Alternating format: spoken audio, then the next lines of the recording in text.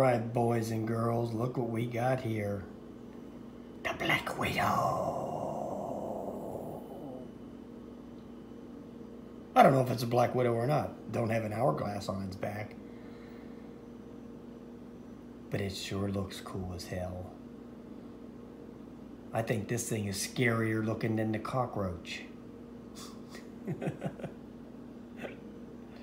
I like it. And it was cheaper than the Cockroach. This was only $8.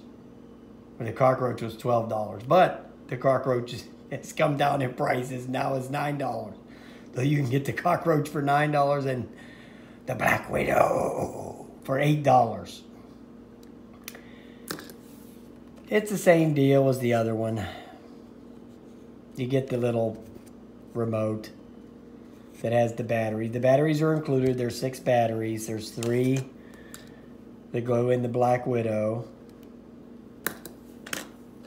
and 3 that go in the transmitter.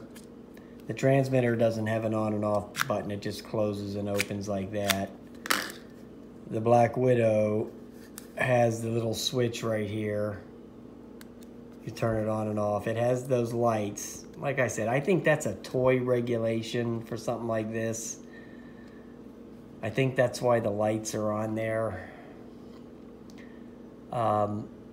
These can be easily covered up with a little piece of black tape. If you wanted to do that.